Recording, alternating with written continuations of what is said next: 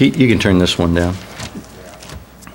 Hebrews chapter 4 and verse 12 and 13. Thank you. And I hole punched these just in case you want to, find a binder and just keep them all together. I think it'll be a helpful little study for you once it's all said and done. Okay, Hebrews chapter 4. This is our theme verse for the year. Why don't we say it together this morning? Hebrews 4:12. Ready? Begin. For the word of God is quick and powerful and sharper than any two-edged sword, piercing even to the dividing asunder of soul and spirit and of the joints and marrow, and is a discerner of the thoughts and intents of the heart. And then I'll read verse 13. Says, neither is there any creature that is not manifest in his sight, but all things are naked and open unto the eyes of him with whom we have to do. So the word of God is quick and powerful and sharper than any two-edged sword. The sword. Look at Ephesians chapter 6. This symbol or this picture of the word of God carries through Ephesians chapter 6. We're talking about the armor of God.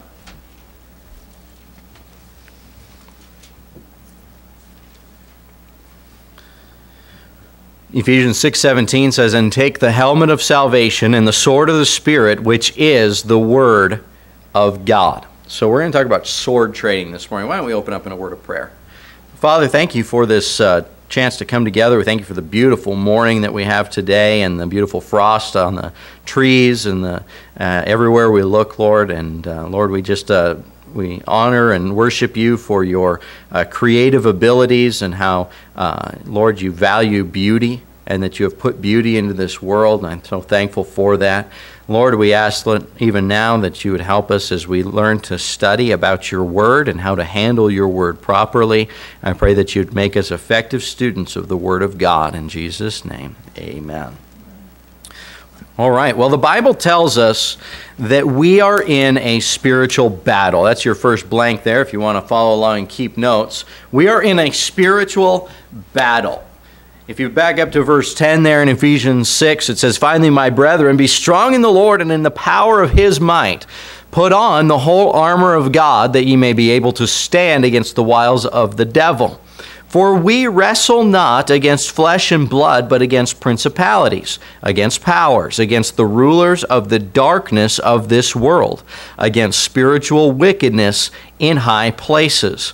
Wherefore, take unto you the whole armor of God, that ye may be able to withstand in the evil day, and having done all, to stand. And so God has equipped us with all of the armor that we need to stand against the attacks of the devil. And so, you go through and you read about the pieces of the armor. And we're going to get to that in not too long as we go through Ephesians. But just take a glance at them here and look at the different pieces of armor that there are. Verse 14, stand therefore, having your loins girt about with truth. So it's like a belt, something that girdles everything together. Having on the breastplate of righteousness, and your feet shod with the preparation of the gospel of peace. Above all, taking the shield of faith, wherewith he shall be able to quench all the fiery darts of the wicked, and take the helmet of salvation. Now, all of those, shield, breastplate, helmet, they're all defensive, aren't they? And that's the next blank there. These are all defensive pieces of armor, because the devil is attacking us. Our job, by the way, is not to go beat up on the devil, but to withstand the attacks of the devil. He says, just do everything you can to stand, to withstand the attacks. And so God gives us these defensive pieces of armor, and we'll get into those, but that's for another day. There's only one offensive weapon, and that's mentioned at the end of verse 17. And the sword of the Spirit, which is the Word of God. We have one weapon of offense, and it is the Word of God. This is our tool. This is our weapon whereby we can not only withstand the attacks of the devil, but we can charge. I mean, we can move forward and we can defeat those temptations and so on that are going to come. You know, you think about like a soldier that's sent into battle. He has to be trained, doesn't he? He has to be trained to become skillful in his use of his weapon. You know, I was talking with Harley this week, and he's a little bummed because in the little window of time that he has before he gets deployed, they're throwing all these extra trainings at him, you know, and he's going to be gone a lot more than he thought he was going to be. And I got to thinking about this, that, boy, they want to make sure when they get to the battlefield, they're trained, that they are ready. And, you know, they give these guys their guns, and they, I don't know if they still do this, but have to, like, blindfolded, be able to take that thing apart and put it back together. They know that weapon inside and out. They can do it in a certain period of time. That way, if their gun jams up and they're on the front lines, they pull that thing apart, they pull out whatever's jammed up, they put it back together, and they're back in the battle. They have to know their weapon. If you just take some guy off the street who's never handled a firearm before and you give him a machine gun and say, all right, go into battle, he's going to kill himself or somebody, and he's not going to be very effective in battle at all. Have you ever handled a real sword before? Like a real heavy sword, all right? You watch them on the movies and stuff, they make it look really easy, don't they? And it's not easy. They're heavy pieces of equipment, and again, if you're not careful, boy, you start swinging that thing around, you chop yourself, you chop the guy next to you. It's a dangerous situation. So to get ready for battle, they would train. And you've probably seen this as well in movies and so on, where they've got wooden swords or whatever, and they're in the camp, and they're duking it out, and they're fighting, and they're learning the right moves and so on. And then, once they're ready for it, they put a real sword in their hand, so they're not going to hurt somebody. But the point is, they have to be trained. They have to become skilled in their use of the weapon. Turn with me to a couple of passages of Scripture here. Judges chapter 8.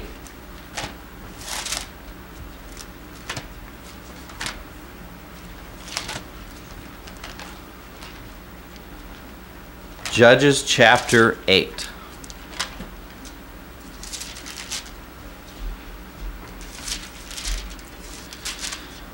Verse 20.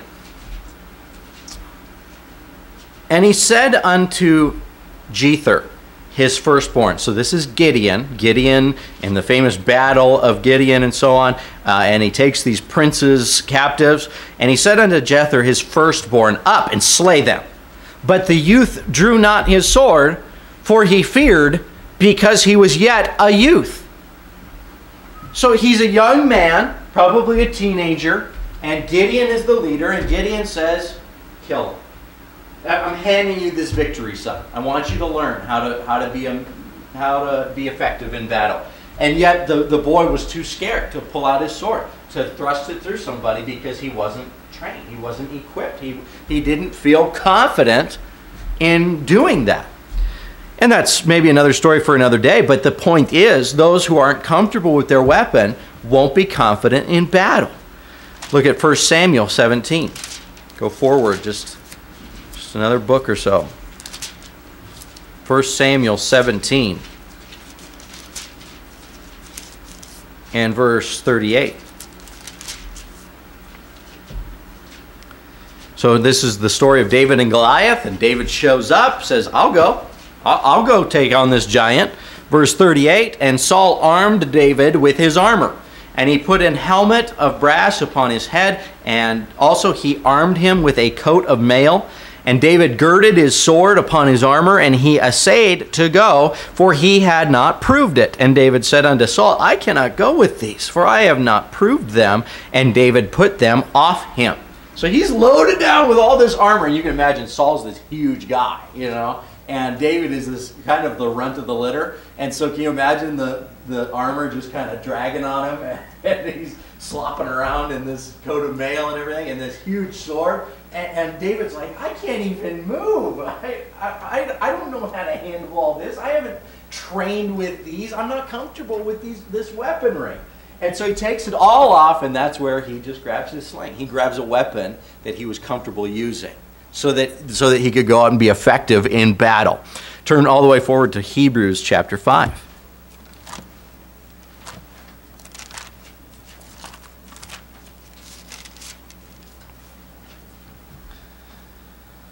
Hebrews chapter 5, verse 12. It's kind of a convicting verse here. He says, For the time ye ought to be teachers, ye have need that one teach you again, which be the first principles of the oracles of God, and are become such as have need of milk, and not of strong meat. For everyone that useth milk is unskillful in the word of righteousness, for he is a babe. But strong meat belongeth to them that are of full age, even those who by reason of use have their senses exercised to discern both good and evil. And so unfortunately, he's saying here, there's a lot of Christians who've been saved for a length of time, but they're still unskillful in the word. They're not trained in how to use the sword properly. Now, the ability to use the Bible skillfully, it's not only an expectation for pastors, there in your notes, for pastors, but for every Christian. So yes, you would expect me to know the Bible fairly well. If I didn't know the Bible and I struggled, like, I don't know where that book of the Bible is, or I'm not comfortable talking to somebody about salvation, you'd be like, you're a pastor. You need to know how to do this stuff, right? Well, it's not just an expectation for pastors. According to Paul here, any Christian who's been saved a length of time ought to be capable of taking the Word of God and confidently teaching it to somebody else. And he kind of chides them here. He says, no, you're like little children in the Word of God. You need me to teach you again. And so he's saying that it ought to be that we are skillful in the Word of God for ourselves. And that's why we need training. And I call it the sword training because it's a weapon. It is the sword of the Spirit. But it's really, we're talking about in this series, learning how to handle the Bible for yourself. And we're going to talk about, look at some of the goals for this study. I want you to be encouraged to consistently read the Bible on your own. That's kind of just baseline stuff. Just be in it. And don't be discouraged by it. To learn how to read it properly. And even when you don't understand it all, how to give you some techniques of how to pick up the stuff that's lying on the surface and apply it to your life. And some techniques in your devotional life to use there. You also should be able to study the Bible for yourself. So to take that next step beyond just reading to studying it. To mining out a truth or, this word, what does this word mean? And begin to really dig. And to get beyond just milk in a bottle and learn how to chew some meat. Okay, that's what we're talking about. That's what study enables you to do, is to get into some of the thicker stuff in the Bible. And I'm telling you, that's where the real gold is in the Bible. There's some nuggets laying along the surface that you can grab even if you're just brand new in the Word of God. But when you start digging and mining down into it for yourself, that's where you find the real treasure. It's wonderful. And so I want to give you the ability to study the Bible for yourself and to learn the basic rules of interpretation. Why don't we turn to this verse here, go forward to 2 Peter chapter 1. 2 Peter chapter 1. Have you ever talked with somebody about, a Bible issue or something that is controversial, and then they just slap you with, well, that's just your interpretation. Yeah. Well, that's just how you guys interpret that. But everybody kind of interprets it differently, and what it means to me might not be what it means to you. No. There's one interpretation. Look at 2 Peter 1:20. Knowing this first, that no prophecy of the Scripture is of any private interpretation. So there is not one meaning for you and another meaning for me and another meaning for somebody else. No, there are rules where we can come to the interpretation of the text. Right. this is what it means, all right? And we can be confident about that, and we're going to give you some of those rules of interpretation. Also, to be equipped with various study tools and methods. Again, just kind of show you how to teach it, or how to study, and I'll let you in on some of my my cheating tools and methods and things like that, where some references that I gravitate towards and that I can look up at words, and where I find all the stuff that I find, I want to give all that to you. I want to give you the tools so that you can study it on your own. I want you to, fifthly, become familiar with the order and structure of the Bible. This will dovetail with our Sunday evening series. Now remember, we're all about God's Word changes lives. And so this is the year of learning God's Word and getting comfortable with God's Word. And so we're going to learn the structure, the order and all of it of the Bible. And that's why I want you to turn into different passages of Scripture and stuff. Keep your place. No, you don't have to keep your place here. We're going on. But go to the very beginning of your Bible where it has the table of contents.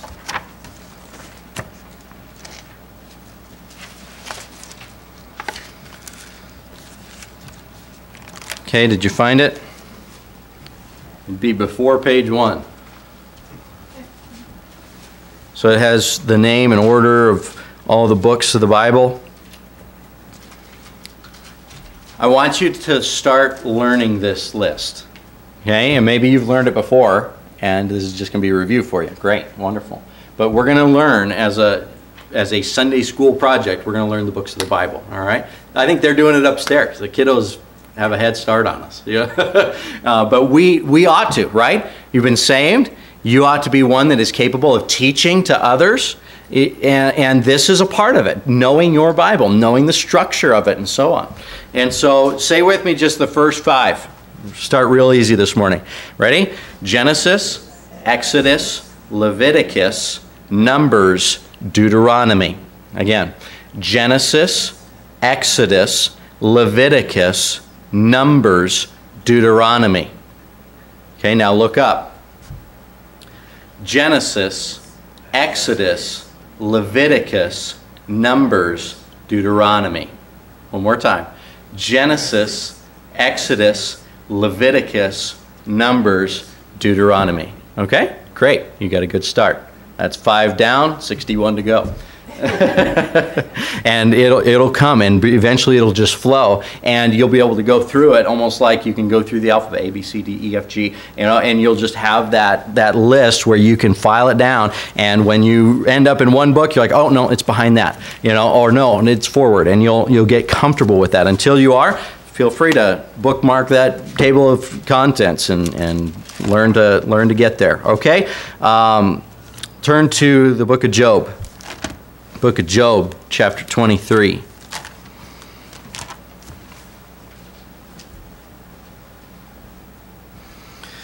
Oh, I've skipped number 6. To be able to confidently handle the Word of God. Confidently handle the Word of God. And that's that same passage of Scripture that we should not be unskillful in the Word. Number 7, to gain a love and a hunger for God's Word. This is really what it's all about. I don't want to just fill up your head with a bunch of information and teaching tools. I want you to become so acquainted with the Bible, and as you get more and more familiar with the Word, to fall in love with the Word. And that's how it works. That's how relationships always work. When two people like each other, what do they want to do? They want to spend time with each other. And they want to get to know one another. And the more they get to know one another, the more they fall in love with one another. And that's why communication is important in a marriage, to keep getting to know one another. The Bible says, dwell with them according to knowledge. That's important in the relationship, and it's important in the Word of God. And the more you're in it, the more you'll enjoy it. You'll come to acquire more and more of an appetite for it. Look at Job 23, verse 12. Neither have I gone back from the commandment of his lips. I have esteemed the words of his mouth more than my necessary food. Now, I esteem my necessary food quite highly, don't you? My necessary food every day, if I don't get it, There are consequences. There are ramifications of that. You know, I get into a mood if I don't have my necessary food there. But Job said, you know what? Before any of that, I crave God's words. I need it. I must have His word. That's a serious love and a hunger for the word. And I want every one of you to know that hunger. I want to develop myself in that hunger. So let's move on to the next page here. Did anybody miss any blanks? Or you got it? Okay. If not, get with me after. That's fine. All right, so big question here. Why not just leave Bible study to the experts? You know, I mean, you have been trained in this, so why don't you just tell us what to believe, Pastor? You've been trained. You went to school for this for 4 years on how to handle the Bible. Why don't you just handle that, okay? Just like I leave, you know, my 401k and all the trading and stuff, I leave that to the experts. When I need my car fixed, I bring it to the experts, right? Why do I have to do this myself? Why can't you do this, Pastor? Well, first, there are no Bible experts. There are only Bible students. Nobody knows everything there is to know about the Bible. The Bible is infinite. As deep as you go into it, you'll still be learning. I believe that when we get to heaven, and we've been there for 1,000,000 years, we'll still be learning about the Word of God. That's how deep and how rich and how perfect and infinite it is. Look at Psalm 119. I want to show you a few verses out of Psalm 119. David wrote much scripture. David had a love for the Word of God, but David never claimed to be an expert. His prayer continually through the Psalms was, teach me. Teach me, Lord. Teach me about your Word. Look at Psalm 119, verse 12. Blessed art thou, O Lord. Teach me thy statutes. Look at verse 26. I have declared my ways, and thou heardest me. Teach me thy statutes. Another word for the Bible, for God's word, for His laws. Verse 33, teach me, O Lord, the way of thy statutes, and I shall keep it unto the end. Verse 64, the earth, O Lord, is full of thy mercy. Teach me thy statutes. Verse 66, teach me good judgment and knowledge, for I have believed thy commandments. Verse 68, thou art good and doest good. Teach me thy statutes. All the way over to 108. Accept, I beseech thee, the freewill offerings of my mouth, O Lord, and teach me thy judgments. And there are a couple others listed there, but that's just one chapter. That's one chapter where David just over and over again is saying, Lord, teach me, teach me, teach me. And that's how we all ought to be. And after I have been studying the Bible and preaching for 30, 40 years, when I'm an old man on my deathbed and I've been in the ministry my whole life, I still ought to have the attitude, teach me. Teach me. You never become a Bible expert. You're just a Bible student your whole life. So there's David, there's the Lord Jesus Christ. It says in Matthew 7:29 that they were astonished because he taught them as one having authority. He could teach and preach the Word of God with authority because he is the Word of God. He wrote it. And so he's the only what we would call authority on the Scriptures. Anyone who represents themselves as an expert or Bible authority does not have the right kind of humility before God's Word. Would you turn with me to Isaiah 66? Isaiah 66, verse 2. I'll read verse 1 just because it's powerful. Thus saith the Lord, the heaven is my throne, and the earth is my footstool. Where is the house that ye build unto me? And where is the place of my rest? For all those things hath mine hand made. And all those things have been, saith the Lord. But to this man will I look, even to him that is poor and of a contrite spirit, and trembleth at my word. There ought to be a healthy fear and humility before the Word of God. That anybody that comes up and says, da, da, da, da, da, da, this is what this is, and I know all about these things, and there's nothing wrong if you've done the study to teach it in a confident manner. But somebody that just does not fear it, that they have conquered it almost, that they have figured it all out, and it's all in their head. They've ceased to be a student of the Word. They've ceased to be humble and to tremble before the Word of God. Make sense? Secondly, you are in this spiritual battle. You are in here. It is not just the pastors and the missionaries who are out there on the front lines. It's not like, okay, you pastor, you go fight all those spiritual battles. We'll cheer you on. We'll pay you so you can go fight in that spiritual war. No, you're in it, like it or not, folks. You are on the front lines. You will be attacked. The devil has a target not just on my back, but on your back. And you have to know how to fight in this spiritual war. You have to take the whole armor of God. You have to take the sword of the Spirit and be prepared to fight in this battle. Turn to 1 Peter 5.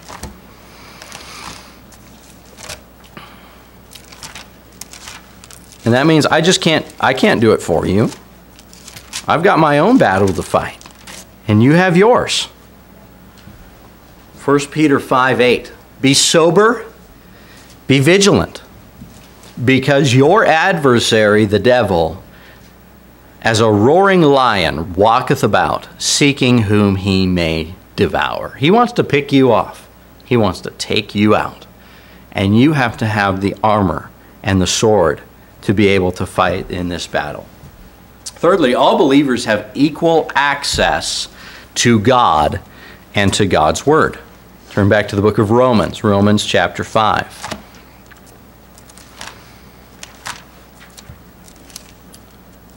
Unfortunately, somewhere along the line, people got into their heads that religiously there were these two categories. There were the clergy, the men of the cloth, and then there were the laity, or all the common people.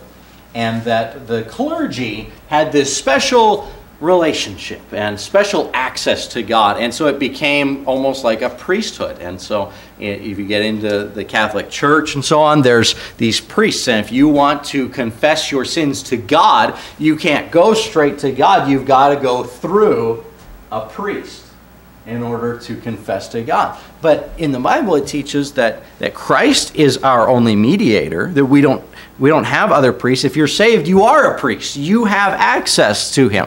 Romans 5:1, therefore being justified by faith, we have peace with God through our Lord Jesus Christ, by whom also we have access by faith into this grace wherein we stand and rejoice in hope of the glory of God.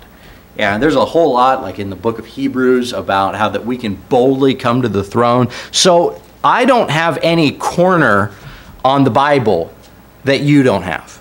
I don't have any special access or knowledge that God has given to me that you can't have for yourself. Turn to chapter 10. God has made his word available to everyone. Romans 10, verse 6. But the righteousness which is of faith speaketh on this wise. Say not in thine heart, who shall ascend into heaven? That is, to bring Christ down from above. Or who shall descend into the deep? That is, to bring up Christ again from the dead. But what saith it? The word is nigh thee, even in thy mouth and in thy heart. That is, the word of faith which we preach.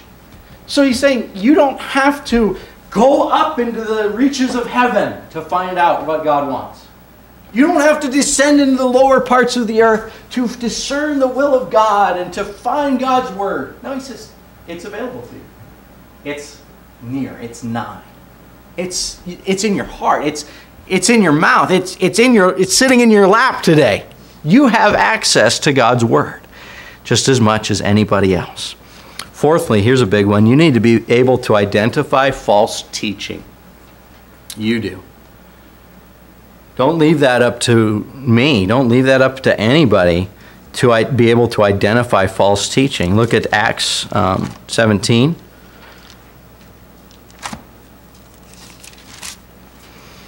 Acts 17:10. And the brethren immediately sent away Paul and Silas by night into Berea, who coming thither went into the synagogue of the Jews.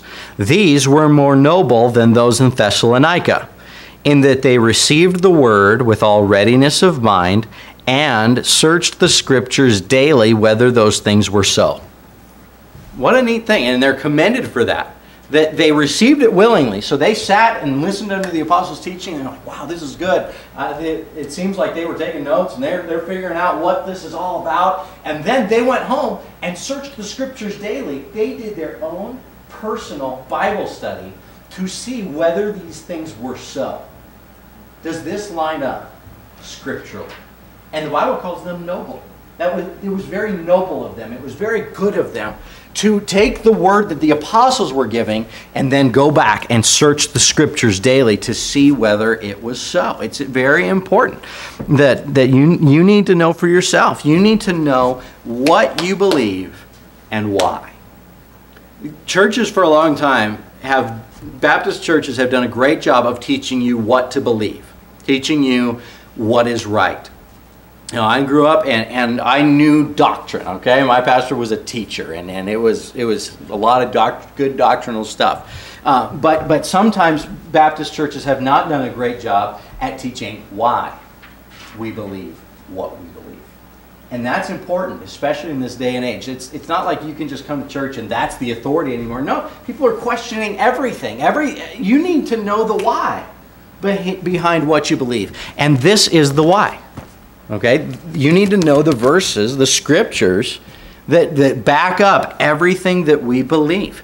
And if you're intimidated by that, hey, it's a process. It'll come in time. You don't have to know it all today, but you should have a heart that says, I want to know what I believe. And I want to know why I believe it, so I can stand there. And that's biblical. Fifthly, you need to be able to identify false teachers. Did you realize not everyone who claims to speak the truth actually does? And who's going to tell you which one's right?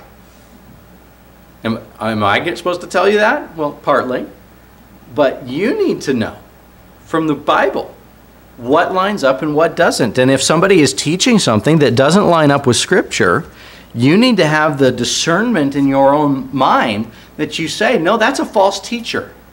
Because that doctrine, that teaching that they are promoting does not line up with the Word. And so then you avoid that.